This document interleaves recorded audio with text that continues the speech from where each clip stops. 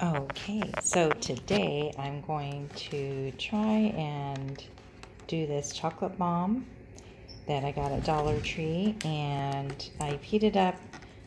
We didn't have fresh milk, so I went ahead and used almond milk. So I'm sure it'll taste just as good.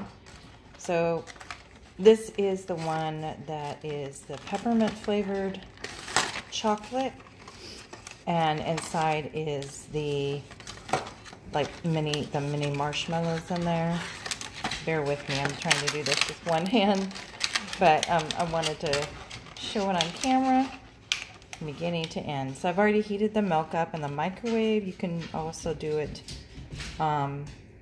in your, heat the pan up, but I don't want it to burn the milk. So this is how you would pop it in there. And we'll just videotape it and see what it looks like on camera. I would love to be able to make one of these. So here we go. Let's hope. Now, it's not popping open yet, but let's give it a quick stir and see. Last time I tried to do it, I didn't have the milk hot enough. So, sorry for the shadow.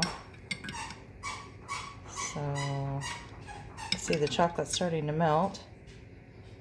Yeah, I did it again. I forgot to heat up. I put the milk in there for a minute and a half about. So basically you would want to have your milk a little bit hotter than this. And then you just continue to stir.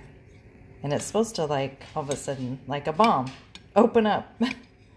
Pop open, but it's not doing it. It's a pretty thick chocolate. So let's just give it a few more stirs and see if it'll pop open for us on camera. Okay.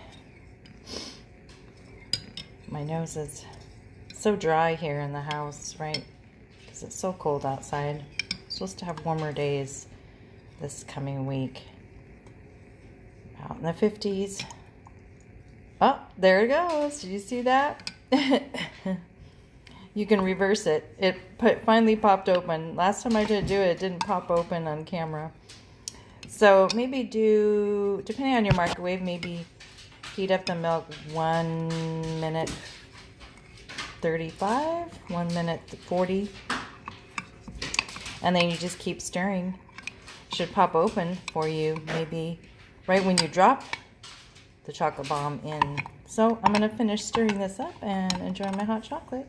Thanks for watching. Bye.